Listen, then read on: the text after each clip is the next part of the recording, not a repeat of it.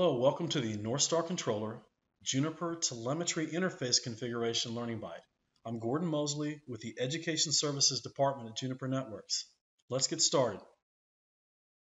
After successfully completing this learning byte, you will be able to configure a Junos platform to stream telemetry data to a NorthStar controller. Junos platforms support the streaming of real-time telemetry data toward a data collector. And in this case, the NorthStar controller is capable of receiving physical interface statistics, logical interface statistics, and statistics about the label switch paths that are used for forwarding across your network. The NorthStar controller supports collecting that data and storing it and providing it to you to view inside of the NorthStar controller administrative interface. And the NorthStar controller can also take action based on an analysis of the telemetry data received in your network. You as an administrator can configure utilization thresholds on your network. So if certain points of your network reach an overutilization point, the NorthStar controller can dynamically signal label switch paths to reroute around points of congestion. So the Junos platform support the Juniper Telemetry interface, which allows an administrator to add configuration to a Junos platform that enables the streaming of telemetry data toward the NorthStar controller.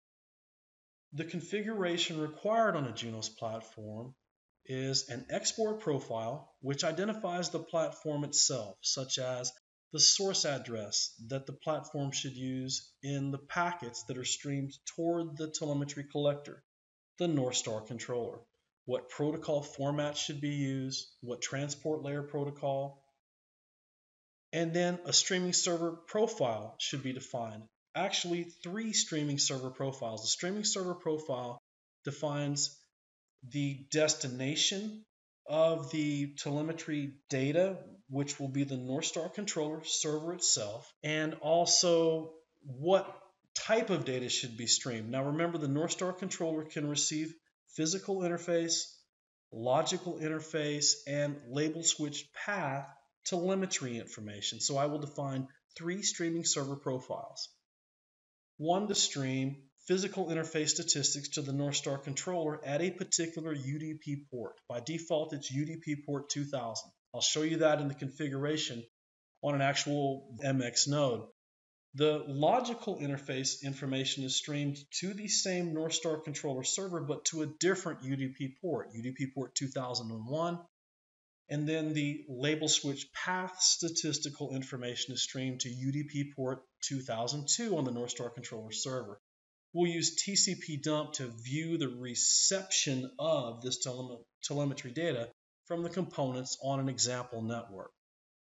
And then a sensor profile is defined for, well, there will be 3 sensor profiles defined. One for physical interface to enable a physical interface sensor, one to enable a logical interface sensor, and one to enable a label switch path sensor that enables the gathering of the telemetry data to stream toward the streaming server, right? So it seems like a lot, but we'll tie it all together and it'll be easy to understand. The platform also requires, under the edit chassis branch of the configuration hierarchy, enhanced services enabled, enhanced IPs, network set chassis, network services, enhanced IP. That must also be enabled.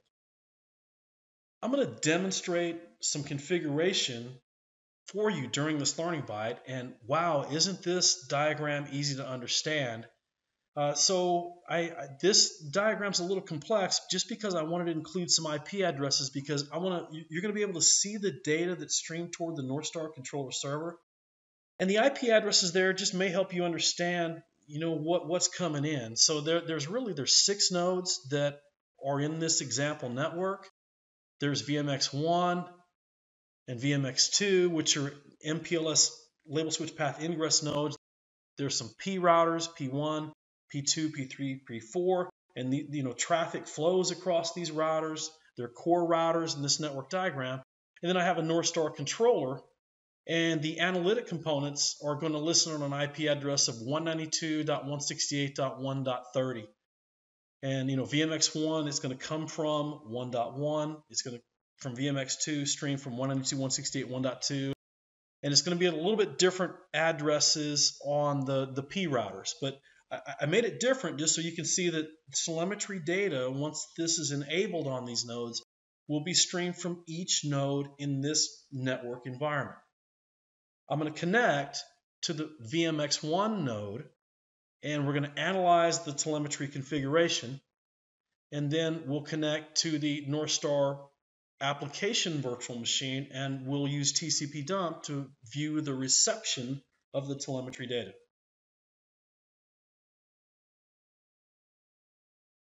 This is a virtual MX router. This is VMX1 in that previous diagram. The configuration of analytics is under the Edit Services Analytics branch of the configuration hierarchy. I'm going to run a show command just to view. It's already been configured. Trying to do the configuration during a learning byte and explain it is a little tough, so I've added it in. And so under the Edit Services Analytics branch, what I really want to start with, I want to start on an export profile, because this is used to identify the device itself, right? And so this is the VMX1 node, and I'm configuring an export profile. Now the name is a variable. I define this. Now in this case it's NS. Now the name is important because I'm going to tie that name into different parts of this analytics configuration, right? So it means something to me. And so the export profile is NS. This is the IP address that I will use as the source address in the packets that I stream toward the NorthStar controller. I will send these analytics packets from the statistics that I gather. I'm going to stream that data every 2 seconds. I'm going to use the Google Protocol Buffer data format to stream the data, and I'm going to use UDP packets, right? I'm going to send it to UDP packets toward the NorthStar controller. So this identifies me and how I am going to stream the data and how often. Right? Now remember, the NorthStar controller can receive and process physical interface, logical interface, and label switch path telemetry data from these nodes. And so now I'm going to go back up towards the top, and here's the first streaming server. And to stream physical interface telemetry data, I'm going to define a streaming server called NS-IFD. This is physical interface data. And I'm going to stream it toward the IP address of the NorthStar controller server, 192.168.1.30. And it uses an application called Logstash to receive the telemetry data, collect it, and log it on the NorthStar controller. And for physical interface telemetry data, it listens on UDP port 2000. For logical interface data, for the logical units on the interfaces that you configure in your WAN, to stream that telemetry data, I configure a streaming server for toward the NorthStar controller of IFL for a logical interface. Same IP address, but a different port. It listens on UDP port 2001. So look, if there's a firewall in the middle here, right, you need to think about ports and addresses. And this is for the label switch path data. It can also, collect data for the label switch path that processes data on your WAN, and then stream that data to the same NorthStar controller server on a different port 2002. And then the final part is a little bit further down, so I'm going to hit enter a couple times so we can actually see the sensors. And this tells this node exactly what statistical information. There are sensors that you enable that tell this node exactly what statistical information to stream toward the streaming server, the NorthStar controller. And so here's my physical interface sensor, and here's the path to the library that can gather the statistics. And I want to export this. Here's my export name, and this ties back to my export profile. This export name of NS ties back to my export profile, right? So, just kind of pay attention to those things. This is how this stuff is tied together. And here's the sensor enablement for logical interface configuration, the path to the library. And this is all defined in our documentation, and here it is. in this learning byte, and this is to enable the sensor, the gathering of statistical information on this node for label switch paths. I'm going to connect to the NorthStar controller server. I've already enabled and committed this in the configuration, and now you'll be able to see the telemetry data arriving at the NorthStar controller server. This is the NorthStar controller server, and I'm going to run a TCP dump command first to listen for physical, or to display the reception physical interface telemetry data coming from the nodes that make up this example network. And the physical interface data is streamed toward UDP port 2000 on this NorthStar controller.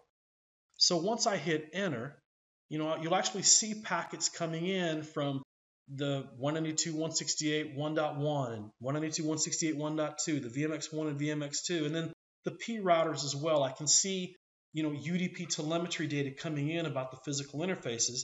And remember, there's another learning byte where you can actually see how this telemetry data appears inside of the NorthStar controller administrative interface, and how this data can be used to modify the forwarding paths for label switch paths through your network. So I'm receiving physical interface telemetry data.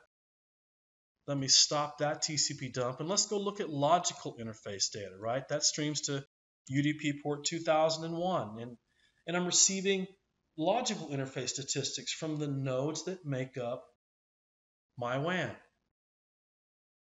So telemetry, this Juniper telemetry interface data is being received by the NorthStar controller. Let's look for label switched path data, which goes to UDP port 2002.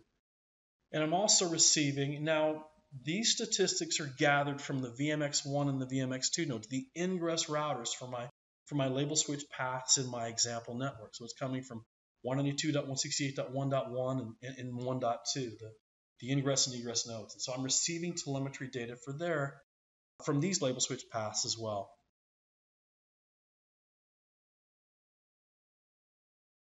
In this learning byte, we configured a Junos platform to stream Juniper telemetry interface data to a NorthStar controller. Thank you very much. Visit the Juniper Education Services website to learn more about courses. View our full range of classroom, online, and e-learning courses. Learning paths, industry segment and technology-specific training paths. Juniper Network's certification program, the ultimate demonstration of your competence. And the training community, from forums to social media. Join the discussion.